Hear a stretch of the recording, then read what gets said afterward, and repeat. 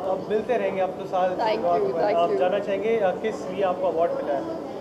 आज हमें 2 अवार्ड्स मिले हैं। एक तो आईओसिस best new spa and actually दो स्पा वाले अवार्ड्स और मेरा तीसरा award for wellness icon of the year 2015।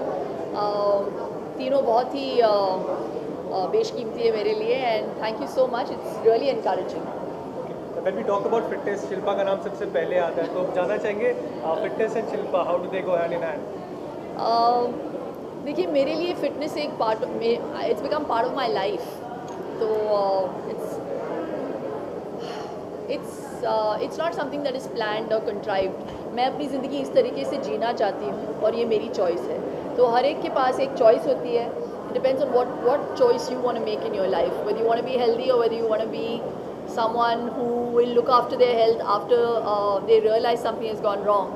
तो हर एक के पास वो चॉइस है और मैं चाहती हूँ कि ये वेलनेस का जो मैसेज है मैंने बस शुरुआत ही की है, मैं सब लोगों तक पहुँचा सकूँ योगा के थ्रू या अपने book the great Indian diet के through, but the message should go across that it's time that you look after yourself. Okay. अब विपाशा भी थी अंदर, she is also very much into fitness, तो क्या आप दोनों की तरफ से कोलैबोरेशन देख सकते हैं कभी फ्यूचर में?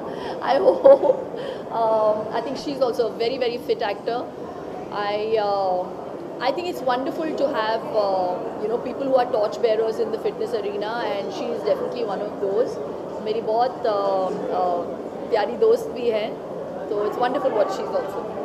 Recently, fan का trailer out. Have you seen the trailer? I haven't honestly. I really haven't. मैं अपने बच्चे के पास जाना चाहती हूँ. I haven't seen him the whole day. I've been in Delhi. Thank you so much. Thank you. Thank you.